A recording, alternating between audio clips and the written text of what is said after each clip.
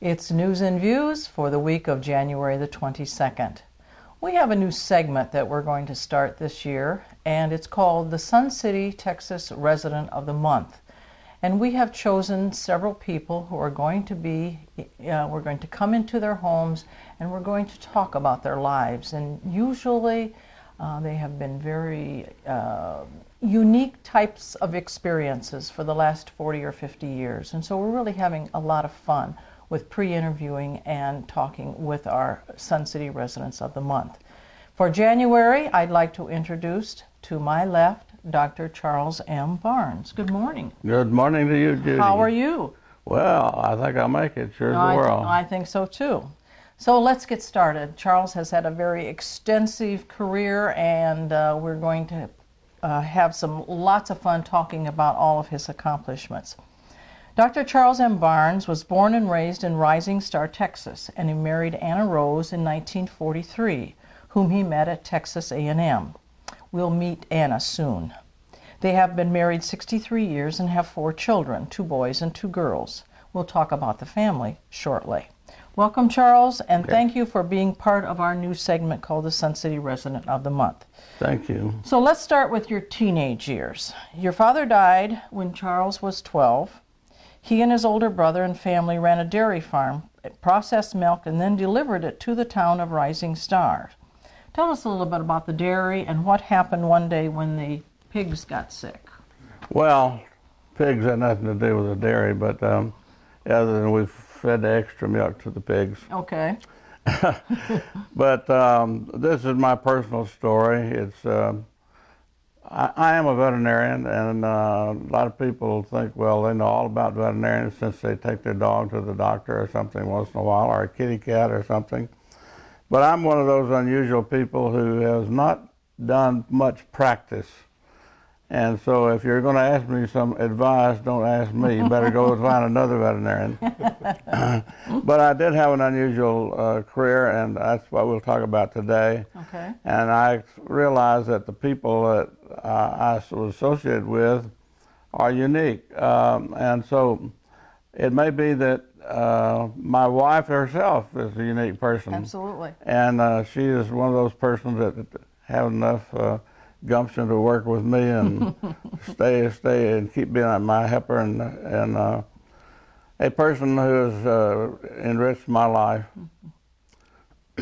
So the teenage years, now you were on the dairy farm. Yeah. And what happened one day? Well, every day. You get up at 5 in the morning and go out and milk the cows. We milked 26 head of cattle. And this was during the time of the Depression. Mm-hmm. My brother and I often wonder, why in the world did my father go into the dairy business?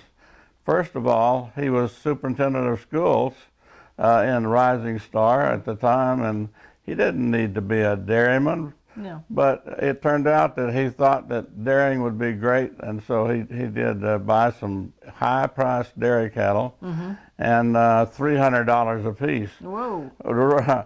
Originally, such cattle you could have bought them for less than $50 a head. But then, unfortunately, your father died. Yes, he did die, and he was 64 when he passed away. Mm-hmm. And Jack and I carried on with delivery of milk. Okay. I've told Judy the other day, I said, I've never seen a dairyman anymore that will deliver a half a pint of milk. And do you know what we sold it for? No. 2 cents for a half a pint of milk. Okay. Of course, we doubled that price, 4 cents for a pint. Yeah. And 8 cents for a quart. Okay. So we were doing okay with that, and that was a hard life, though, for our youth. For a teenager. Yeah. But then you said you had the hogs, but you noticed they weren't feeling well. So that's right. What happened? Hogs were dying, actually. Mm-hmm. And so my vocational ag teacher said, well, you need to get you a veterinarian to see what's wrong with them. Mm-hmm. And he said, we don't have any local veterinarians in the county, and you'll have to call the state veterinarian in Fort Worth. Okay. Well, he called on the phone and said, please come and give us some advice about these sick hogs. Well, the next day, here came a guy in a big black Buick car, all shined up, and he had on a pair of boots that I've never seen any better ones in my life, and teenage boys in Rising Star are very impressed with boots. So when this veterinarian came aboard our house and he had these nice boots, I was impressed. Yep. So he noticed what he was going to do. He pulled off his boots, put on some rubber boots. He then got some disinfectant and put it in a steel bucket and started to autopsy these pigs. He said, "Yep, that's what you got. There's some hog cholera." He said, "Now you're not going to get rid of it very easy, but you'll have to get them vaccinated." So that's what I thought to myself. The guy got on his car and took off back for Fort Worth. I said, "So that's what a veterinarian does." That was an easy chore for him to. Yeah, right. So the vocational education said, "Why don't you become a veterinarian?" Yeah. Yeah, okay. So I thought, well, how can I do that? And they said, well, there's only one place to go to school, and that's Texas A&M. Yeah. That's the only veterinary school within 4 or 5 states around Texas. Yeah, yeah. So I decided we better do it. And he said, well, it's cheap for you to go because they have ROTC, Reserved Officer Training Camp group at College Station. And said, all you need to do, they'll furnish you a uniform. It don't cost much money for clothing. Yeah, yeah. But you will have to buy you some shoes. So when I was a freshman in high school, I said, I'm not going to buy anything but brown shoes that will match a uniform. Okay. So I bought brown shoes for 4 years, getting prepared to go to Texas A&M. Right. Okay. So Charles graduated from high school, the top of his class, and with $65 in his pocket, he hitchhiked to College Station. Yeah. During the 4 years at Texas A&M, you worked jobs along with your studies and graduated in 1944. He also met his Anna, his sweetheart of 63 years, and they were married in 1943. And if the camera can pick it up, this is a picture of Charles and Anna as they were courting. This you met at a church, right? Yes. Okay. Can you see that? Okay, great. So that's a nice, great picture, and that was taken in the early 40s. After passing the DVM test for licensing, Charles began practicing in his hometown area, right? He and Anna also studied and served as missionaries, and in 1947, the USDA needed veterinarians to go to Mexico to control and eradicate the hoof and mouth disease. Charles, Anna, and daughter Polly spent 3 years in central Mexico. That's right, and we found it a very desirable thing to do. And the other day, some Texas veterinarians made up a certificate and presented it with this certificate right there. All right. Saying that I was one of the pioneers in the eradication of foot and mouth disease. Yeah. So it was a real joy to be able to serve with those people. Absolutely, to be part of that.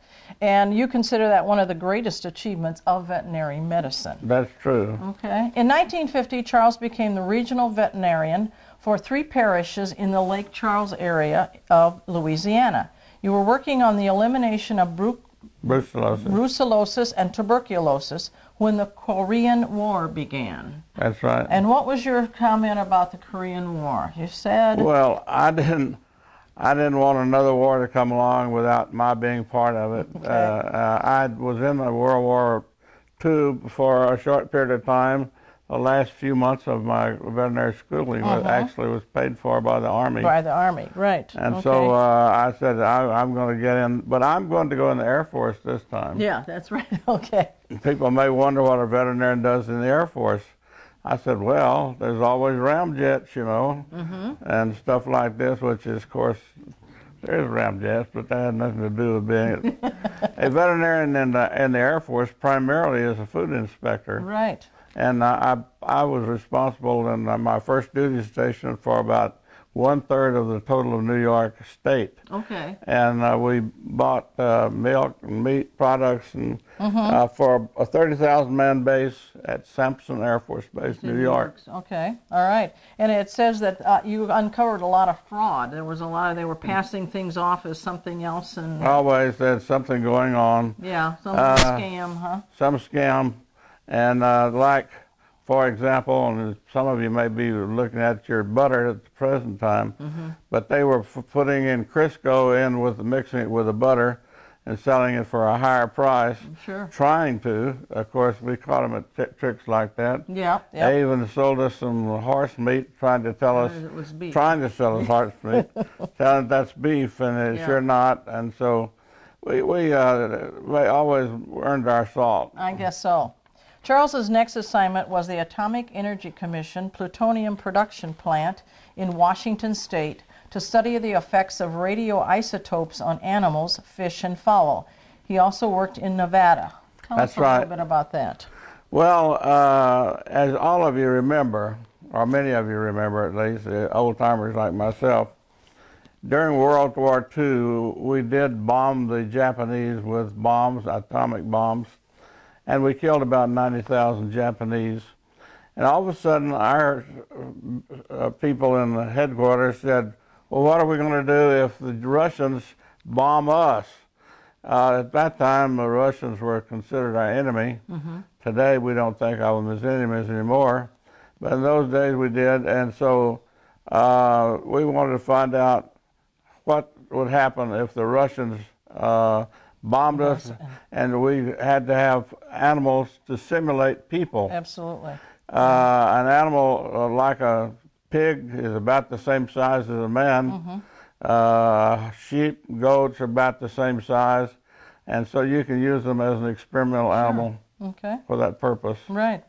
So across the country, more and more veterinarians were assigned to obtain knowledge on fallout from the nuclear weapons. That's right. In 1954, a new weapon, the hydrogen bomb, arrived. Charles was assigned to the South Pacific to capture rats, birds, and measure their radioisotope content. He observed firsthand the blasts, fallout, and what was called the nuclear dawn. Will you tell us about that? Yeah, I was very shocked. Actually, I'd already been to see atomic bombs go in Nevada, but then when they brought me out to see a hydrogen bomb go off and to study the effects of the hydrogen bomb, I was very shocked to find we were about 50 miles away from the nuclear explosion, and my face got red hot, and I had to get behind the ship's railing because it could destroy your life. I mean, it could kill you because even 50 miles away. And so that was one of the things that I observed. The other thing is the noise itself. We would get up early, maybe in the morning, watch a blast go off and say, read a newspaper if you wish from the nuclear dawn.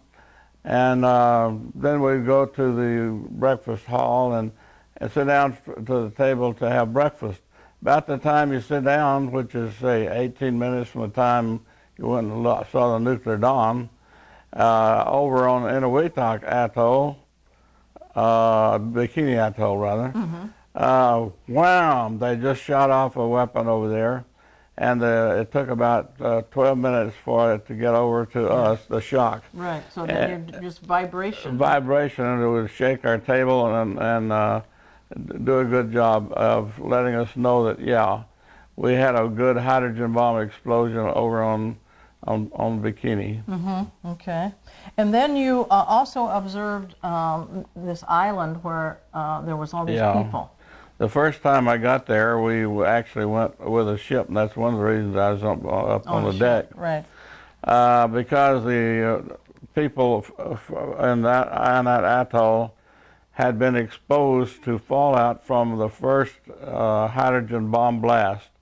That was 300 miles away from the blast site, and yet it was shattered with enough material that looked like oatmeal or oat flakes from oatmeal, and it would make these people sick, and they were getting sick, and so we went over to examine them and to move them to a new atoll. Okay.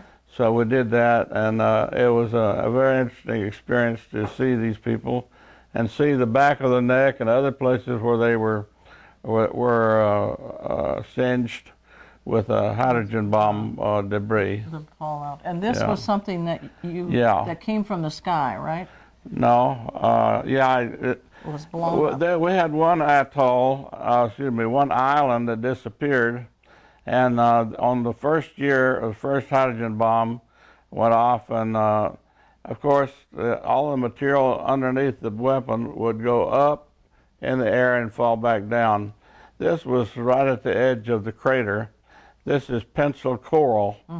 And so when we had nothing else to do, we would pick up a few pieces like this, and I would label them with a piece of copper, and which says this is the first from the first atomic first hydrogen bomb test at Inuit Atoll. And of course, it's a nice souvenir for me, and it's still radioactive, by the way. Oh, I was going to say. Yeah, it's not that radioactive, but it's still that happened 50 some odd years ago. I was going to say that happened all these years ago. Yeah. Okay. All right. Obviously, it was firsthand observation in all the things that you did. In 1957, Charles graduated from the University of California at Berkeley with a PhD in medical physics. Okay. With the additional training, Dr. Barnes was assigned to observe the Weapons Systems 125A, which was a nuclear-powered plane. Yeah. Can you tell us a little bit about that? Yeah, the aircraft, of course, is one that did not require any gasoline or anything like that. You can start the motor and the engine, and then the plane will fly without using any gasoline or what have you. The purpose of this, of course, was to be in the air over the Arctic region, Alaska, but assuming that the Russians were going, if they came to attack us, they would come over that region. Right. Yeah. And so this airplane was supposed to destroy any Russians that would show up. Yeah. This was obviously the Cold War, and it was a great threat during those years. That's correct. The project, unfortunately, cost $200 billion a year, so Congress quickly snuffed out that program. In 1958 to 1963, Charles was in Rockville, Maryland, working on the Atomic Energy Commission as the nuclear safety officer. All this work was top secret, of course. Yes. In an overseas assignment, came in 63 to 67 as director of the Migratory Animal Pathological Survey, which is MAPS. Charles worked in 8 countries in the area, capturing 2 million birds, removing parasites from them, banding them, and taking blood samples. The U.S. Air Force was doing this in case they might have military operations in the area and in the future. Of course, Vietnam was very soon after that. That's correct. Tell us a little bit about some of that project. Well, the idea was to look at birds that go from country to country, realizing that particulates from the fallout from the weapons themselves or fallout from a plant that's manufacturing plutonium weapons or something of this nature. And then you can tell all about the what is the nature of the weapon itself. Plus, not only that, but you can see if there's going to be how far the birds are going to travel.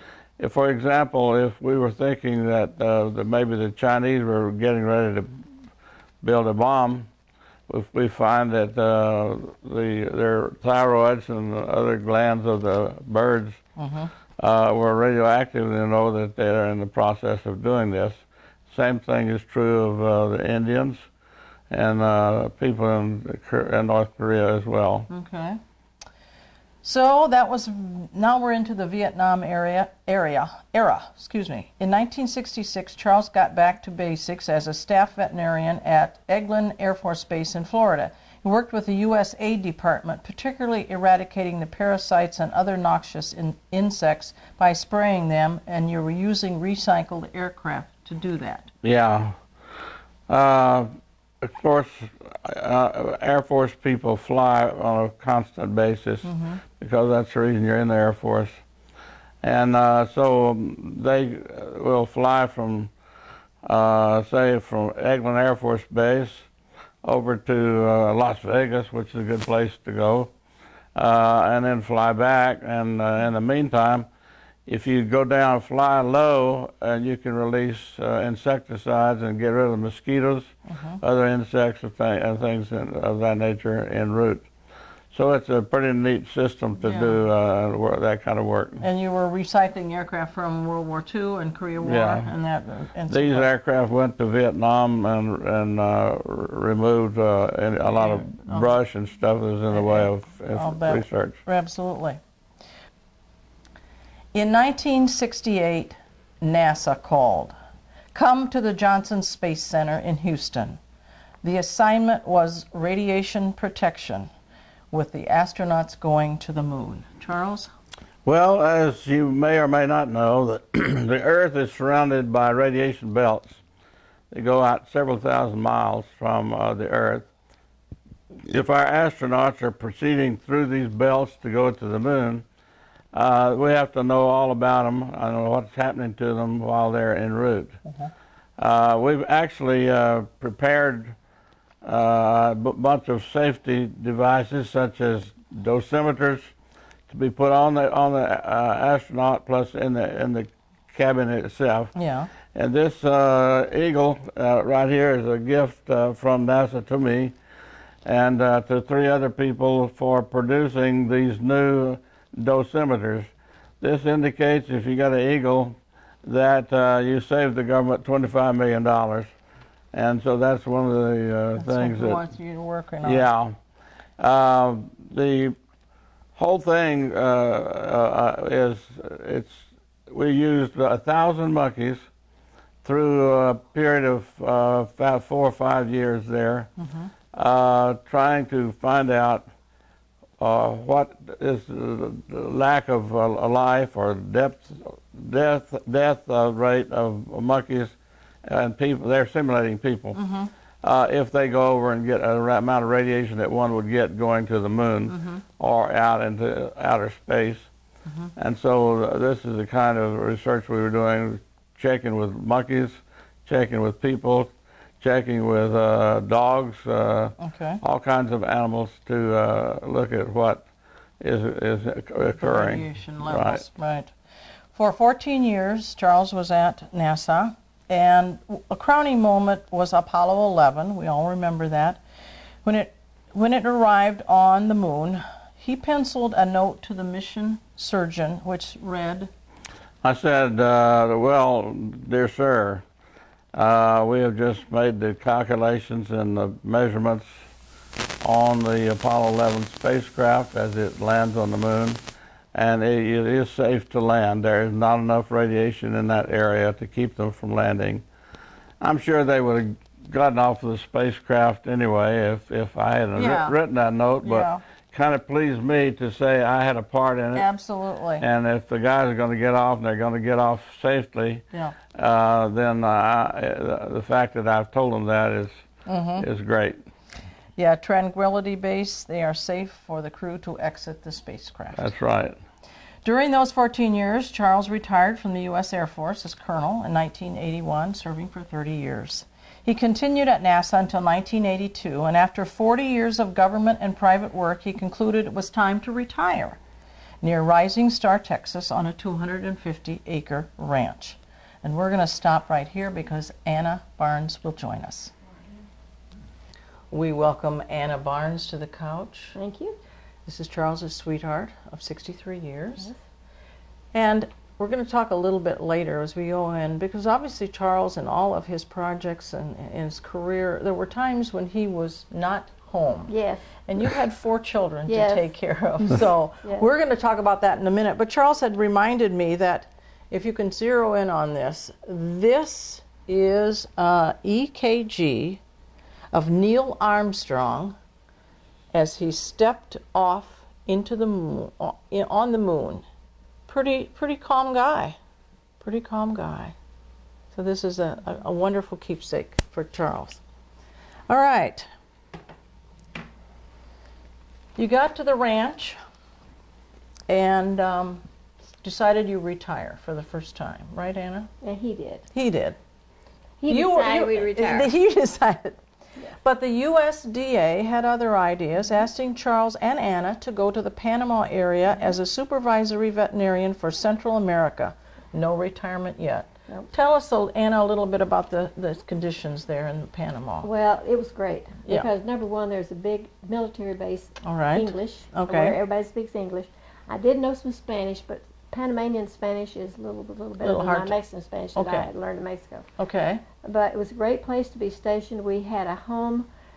We got to go rent whatever we wanted to live in, and we were up looking down at the Panama Canal. Oh my goodness. From our apartment. Okay. We got an apartment. So Okay. It was a great place to live.